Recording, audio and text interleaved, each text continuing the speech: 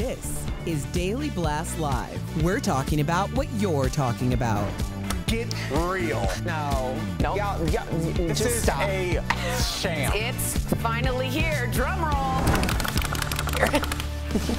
Welcome to DBL. Happy Tuesday, ladies. Ladies. I'm too low. Hey. We got new chairs. We got new chairs. We feel like the captain of the Enterprise. Engage. Okay. I just got here, so yeah. All right, let me get it fixed up and let's get to it, shall we? Good kickoff, Tori. Anytime. Welcome to DBL. Some Trekkies stars are dishing on their various parenting styles, like Arnold Schwarzenegger, who says he was a strict parent. While on The View, he shared a story about teaching his daughter Catherine a lesson. Let's watch. Catherine would leave her shoes there by the fireplace, and I would say to her, Catherine, if you leave your shoes there one more time and don't put it in the mudroom or in your room, I'm going to throw them in the fireplace. Yes. And she would say, yeah, Daddy. Sure enough, the next time she left it there, I took the shoes and threw them in the fire. And they burned, and she was crying, but she never left the shoes there again. And that was it. So those are the kind of things they used to do, to discipline them. Yes. But now with the grandchildren, no, they can do anything they want. It makes no difference. We have a great time. Arnold also praised Catherine's husband, Chris Pratt, for being a strict parent and said Catherine is a fantastic mother because she combines the rules he and his ex-wife, Maria Shriver, passed on to her. Yeah, y'all are full of crap, let me tell you, okay? Speaking as a child who was terrorized by my father, the way that these grandchildren are doted on, and I tell him all the time, I'm like, I don't know who you are. So Roosevelt treats the grandchildren different than he treated you. Yes. What does he do with the grandchildren? They have broken him. He, like, I will walk into a room and, and let that baby have whatever that baby wants. And I'm like, who are you? It's what grandchildren That's like do. the role Where of the grandparent. did you come from? No, Erica, I'm going to defend Roosevelt. I'm not defending him. That is the role of the grandparent. As far as Arnold Schwarzenegger go, I've threatened this to Sophie, and I've yet to hold my boundary, and I want to. Not the fire. I think that visual might be extreme, but do you, Arnold Schwarzenegger, I love you, and I think he's raised some great kids. However, with Sophie, I do have a bin that we take to go get to donate. And I say, if you don't pick up your toys, whatever's left out will go in that donation bin. And have you done that? No, I have not. Okay. But she always does pick them up last minute. But if she leaves them out, will I follow through and place them in the donation bin? I don't know. I hope I do. Be an Arnold. I want to follow through. Be an Arnold. Jeff? Jordan's good at, like, getting rid of their toys. Like, you don't play with this. Yes, I do. And she just throws away. They don't care. They forget about it. What about if it's a toy they love and they leave it out? Sometimes you got to give tough love. Yep. Okay, I'm all about that. We've been talking about it lately. We had someone on. Tough love is considered bullying now. I don't share number one, I don't share my parenting style. I will share it, but I don't give others advice. That's my first rule. You do you. You want to throw your kids' toys away? Go ahead. You want whatever you want to do it. Reese Witherspoon also incorporates tough love in her parenting style. On a podcast, Reese shared the importance of letting her kids fail in life, something I do too because I'm a bully. She said when her daughter Ava was in 3rd grade, she wanted to join the basketball team, but it didn't go so well. Let's listen. She had her last game of the season, and she went home and laid down on the bed and started to cry. And she's like, I didn't score anything. I didn't score one goal. And everybody scored goals this entire season. I didn't score any goals. And I said, you know what, also, maybe you're not good at basketball. She was like, what? Can you tell me I'm not good at something? I was like, it's actually really important to learn what you're not good at. Also very important. Yeah, I just got into Pinky Cole's book, I Hope You Fail. It came out today. And I'm already on chapter 2. It's really good. But just the idea, I mean, these are still lessons that we as adults need to get comfortable with learning. The idea that we are going to fail, even when we're at a different rung or echelon in our lives. And then those failures just become more public, but hopefully you have the grit in order to withstand trying over and having a comeback. So yeah, I think it is important to let kids know that they're not going to always win everything, because it sets up unrealistic expectations for your future. It gives them humility, and as Jeff always says, these are the biggest learning experiences. And Sophie's very competitive, surprise, surprise.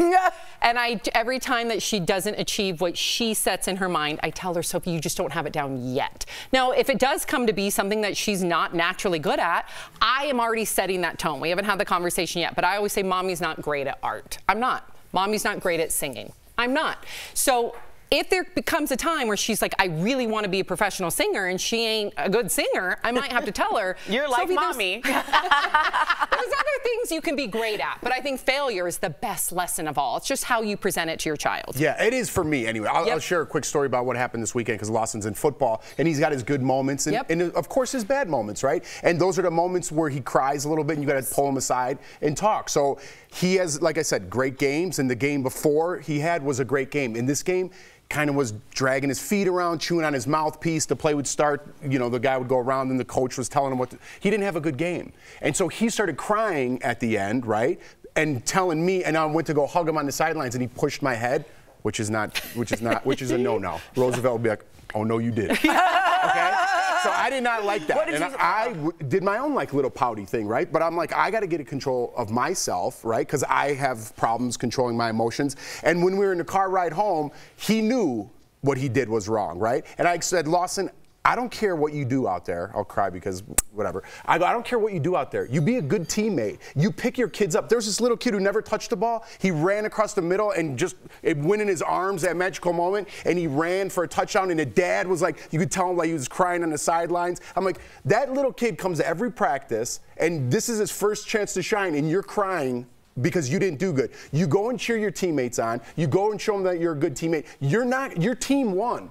You're not going to do good all the time. And that was something I had to teach him. The next day, he had a football game with the lesser, you know, competitive group. There was a little kid who barely walked. He was helping him, put him in there. The parent pulled him aside and goes, hey, listen, I want you to know that you're doing a good job parenting, and you, my friend, are doing a great job with being a good teammate. Amen. And I started like crying. I go, did you hear that? And he goes, I can't wait to tell Mommy about all that. Are you like, joking? And it's just those little things about like, you got to let them fail. You got to let them do their pouty thing. You got to get control of your emotions before you pass it on to them. Jeff. And it was one day later, I'm like, oh, he does listen. You're such a good father. You know, and my he's littler such a good one. kid. That's amazing, Jeff. Oh, well, thank you. I know, it made me cry the next day because I was so proud of him. Because of the failure. Right. Right, and he still did he cried a couple times when he fell the second game, but he did fall on his flag and it hurt. But I'm like, hey, you got to control your emotions. This is it, buddy. This is what we talked about. Look at them crying. But it was such a good moment. Yeah, all right, we got to go. Proud of you, Jeff. That's a great parenting moment. Proud of you, buddy. But that second one, I probably won't have that luck. So 1 out of 2 is coming up by DBL. We're looking at some of the weird answers Gwyneth Paltrow gave during a Vogue interview, including what she uses as a doorstop, and our interview with the female bodybuilder in her 60s, how she's inspiring others to get fit at any age.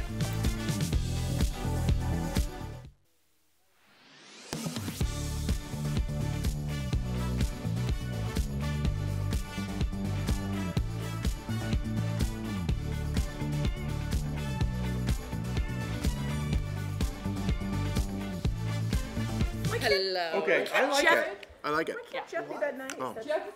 She said, why can't Jeff be that nice?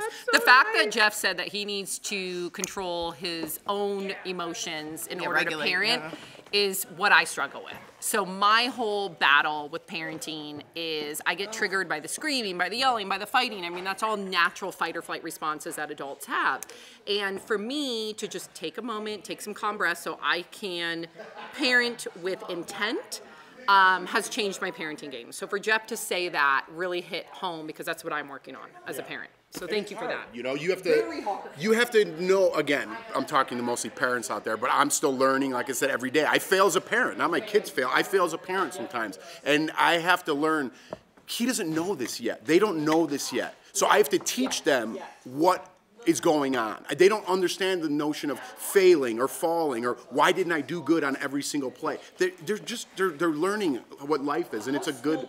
Sophie's having trouble with reading, and that's breaking my heart. But so Lawson was struggling last year, right? And then he's in this program where he needs extra help, which I had a problem with too. I'm like, what are you saying? You know, so it's a whole different thing. But he's getting extra help And now we teach him, like, we sit down with him and teach him spelling every day, and he's doing really good. Good to know, Yeah. because Sophie is currently in that situation right now. Yeah. So good to know. And it's, again, I told him the same thing. I go, listen, buddy, I don't care if you don't get 100 on your test. I don't care if you don't score touchdowns. If you try your hardest, I don't care. I don't care what you get. I don't care if you score a touchdown. But it affects your self-esteem, at least with Sophie. Totally, but when self-esteem. he still didn't score a touchdown. I'm saying the second game. But I go, buddy, I don't care that you didn't score a touchdown. You taught that kid a lesson. That's more. And he picked him up, you know.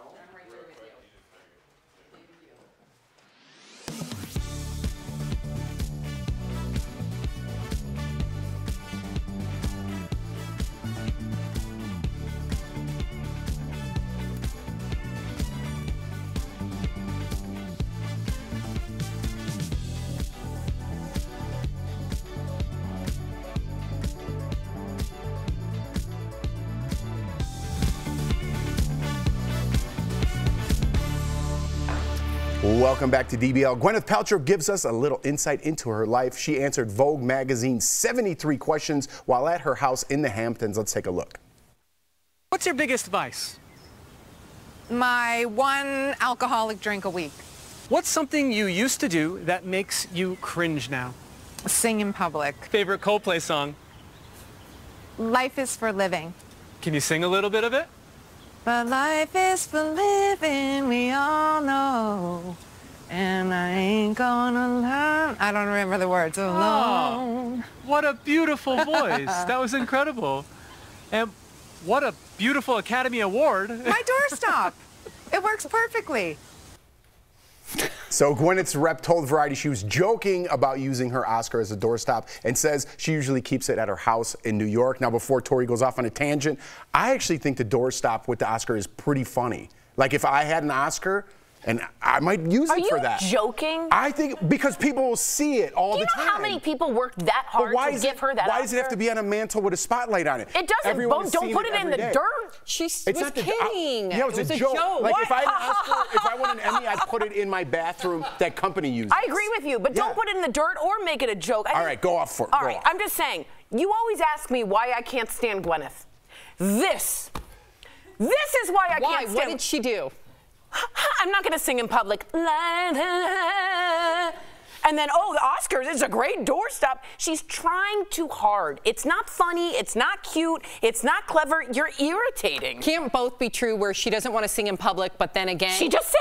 But she didn't want to make him feel awkward. He asked her specifically to sing. So you say I'm not going to sing. I just said I can't sing. But as an actor, when you do a bit, you always come from a place of her yes, bits right? are not okay to me. The Oscar as a doorstop is just. You didn't like that bit? It's insulting. I think, you know what? I think you're blinded by the Gwyneth. Doorstop. I think you would like Let's it. just call a thing a thing. This has been going on for, this is our 7th season. She sucks. Tori has a thing about Gwyneth Paltrow. Now, I do have my theories that I have constructed over the past 7 years. And they're probably right. And it is what it is. I have some people who trigger me. It's based on my proximity to how much I may be like them. That's right. And she thinks I'm like Gwyneth, and I get it. There's a fundamental growing up well off. There is something there. I'm not saying the whole thing. Fair. I'm just saying sometimes we see people who mirror parts of ourselves that we may feel like we're uncomfortable with or want to work in on ourselves. And so then we see it and it triggers us and then we go on a tangent about it. And I'm just saying, because I'm not saying you're special in that regard. Right. I'm not trying to pick on you. I'm telling you I do the same thing, but that is your thing with Gwyneth. Well, let me say this. If we, she said it to me before, and it's so deep. It's so deep that it's shallow again because I move all the way back. But here's my question. If we won an Emmy, God, we're going to win an Emmy. We are going to. You think I'd stick it in my garden? It was a bit. She can dust it off. It was a bit. Is it funny? Yeah. Was the bit funny? I don't know if it was hilarious. Was it a little insulting? Yeah, it's a doorstop. No, it's not insulting. You can do whatever you want with it. Do you know how important that is to a lot of people that Oscar? What you got to do? You got to braise it like it's a statue in your garden? You don't stick it thank you, Academy. Don't stick it in your hydrangeas, huh? But everyone's going to see it. I think it's pretty, I like it. I think it's funny. I don't like it. I thought it was good. She's a Gwyneth Paltrow. No. What are you going to do with your You know what? I'm going to Emmy? put it in the bathroom so when people go, they get to take pictures with it and So it's you fine. can steal my idea. I've already had that idea and you kind of stole that from me, so it's okay. Okay. What are you going to do with your other one? Put it in the garden? Yeah. Let it grow roses. Interesting. Yeah, we're getting into I didn't know that they could grow roses, but okay. 30 to hard out. Listen. Look, you know what I do? DBL, our interview with a female bodybuilder in her 60s. She shares her secret to staying fit at any age.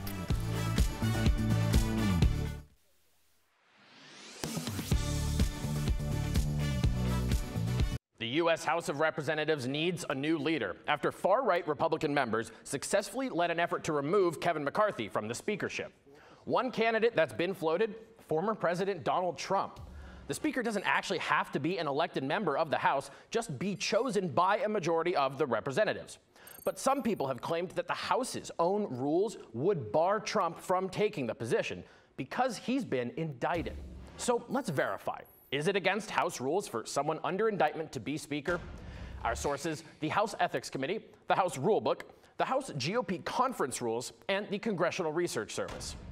Rule 13, Section 10B of the current House rules say, quote, a member who has been indicted for a felony for which a sentence of 2 or more years imprisonment may be imposed should resign from any committees and should step aside from any party caucus or conference leadership position. Trump's 4 indictments contain numerous felony charges that carry sentences of 2 years or longer, and the Speaker is certainly a leadership position.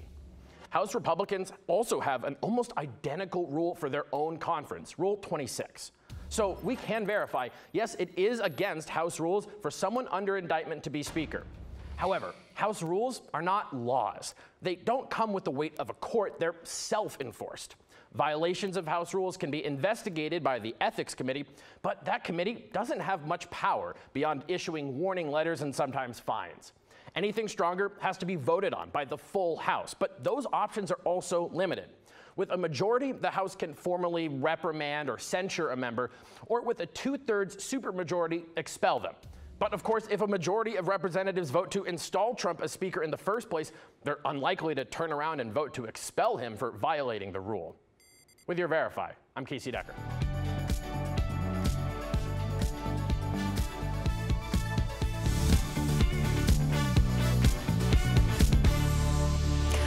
Welcome back. 61-year-old Cheryl Grant wants you to know that age is a gift, not a limit. And earlier, she told us what it takes to rock the stage in bedazzled bikinis and stiletto heels. Cheryl Grant, thank you. Hello. So happy to be here today. Looking great. You look insanely wonderful. Cheryl, amazing. You were crowned Miss Olympia in 2017 when you were 55 years old. Why did you want to get into bodybuilder shape and compete in these shows, Miss Cheryl? Really quickly, I really stumbled upon bodybuilding. I really got into it to transform my body. But what the gift that came for me as I transformed my mind, I was in corporate America and I kept hitting what most would call a glass ceiling, but for women of color, it is a brick ceiling. And just kept trying to hit that, and unfortunately, I decided, well, I can't change that, but I can change myself. And so I went on this fitness journey, and I did just that. Wow. Sure, I love this next part because it really hits home with me. You say it's important to focus on mental health for physical health. Why? Your mental state of mind is everything. I created a platform called FIT. FIT standing for faith, intuition, and tenacity. It's your ability to believe in the impossible, learning how to trust yourself, and then the tenacity to just go get it done. The type of work that I'm doing in body transformation, you can't just do it by deciding. I mean, you can go to the gym, and yes, you can work out, and maybe you might receive some form of transformation, but true transformation starts in your mind first, and then it will transform into your body. I am a firm believer that you have to be mentally fit first. That's the only way that I could have sustained and achieved the title of Miss Olympia is through mental fitness. Wow. I love how you talk about the mind transformation, because I tell people that was a piece that when I competed changed my entire life. The setting of the goal and actually following through to achieve that goal such an aesthetic way is transformative. What do you tell people who think that they're too old to start their mental and physical journey? Okay, yours truly is 61 and about to be 62 in a couple of months. And I became Miss Olympia at 55. If you tell yourself yes, or if you tell yourself no, either way you're right. You get to choose. The one thing I want to say is that if you want to live the most optimal life at any age, you need to start now by taking care of your body. When you take care of your mind and your body, you have a greater percentage chance of living a life that is beyond phenomenal. I'm going to tell you something. We're all headed towards aging. It's inevitable. My grandfather used to tell me, either you die young or you get old. But when you're getting old, how do you do it, and how do you do it gracefully? And I am a champion for that. Yes. Absolutely. Like, I don't know. We're blown away here. I know. I want to go play a football game after talking to you. Like, seriously, like, you are so inspiring. And I love that you tackled the mental aspect of it. So let me ask you on behalf of all of our viewers, how does one become mentally fit? And what kind of resources do you provide on your website for this? Well, one of the things I've done that I'm really excited about is through my journey of transformation is created a platform that's truly about taking care of yourself first, your mental, and I give you the tools and resources. But once you're mentally fit, it's very important that you put yourself in an environment where you can grow and sustain it. And I've cultivated that. I created something called the C4 Matrix. It's simple but powerful. Communication creates connection, connection creates collaboration, and collaboration creates community. With those things, there's a hidden C, which is change, and that's true transformation. I have a platform that has the resources, no matter if you're in your 20s, your 30s, or your 40s, or your 50s, to help meet you where you are. We're all different. We all have different needs along this life's journey, and I'm here to get you fit no matter where you are in life. Wow. Cheryl, you have such a gift just speaking. I mean, you do. Every single person in the studio is now motivated. Cheryl, thank you for joining us on DBL today. Visit CherylGrant.com to learn more about Cheryl and her Fit for Life platform. Thank you again, Cheryl. Congrats on all your success. Thank you. We'll be right back. Blessings always. Thanks you.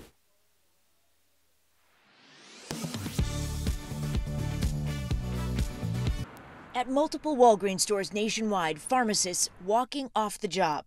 Not for higher pay, they say, but for health and safety reasons. We're so busy running ourselves ragged. It's like a marathon.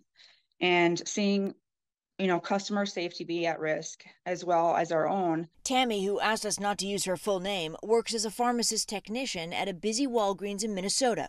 She says she joined at least 10 of her colleagues who did not report for work on Monday.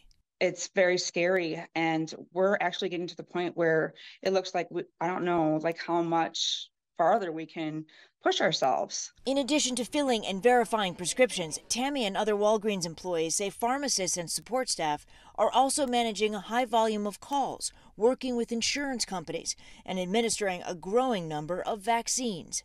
In a statement, Walgreens acknowledges that the last few years have required an unprecedented effort from our team members, and that it has been a very challenging time.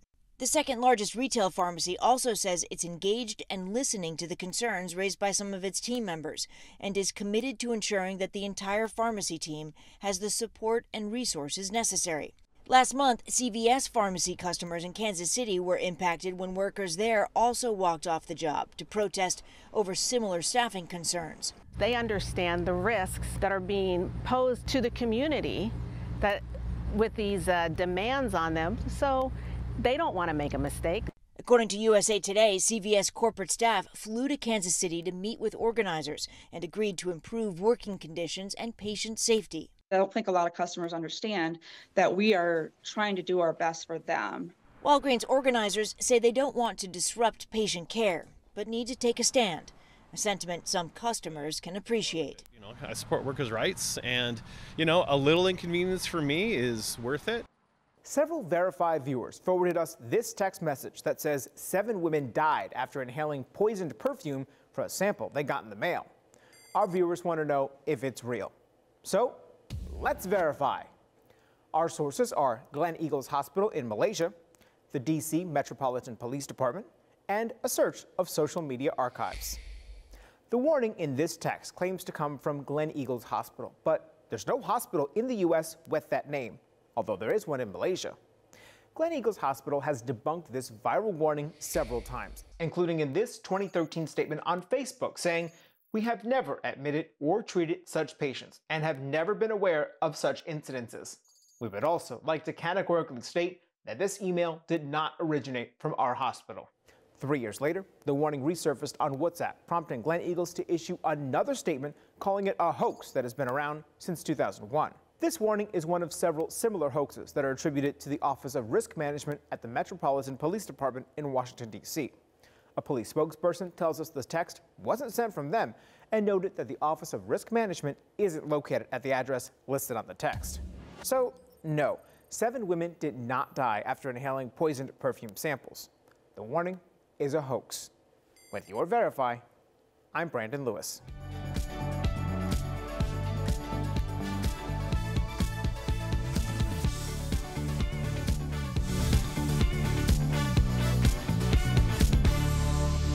Welcome back. We've got some great products from our friends at Morning Save. Check them out.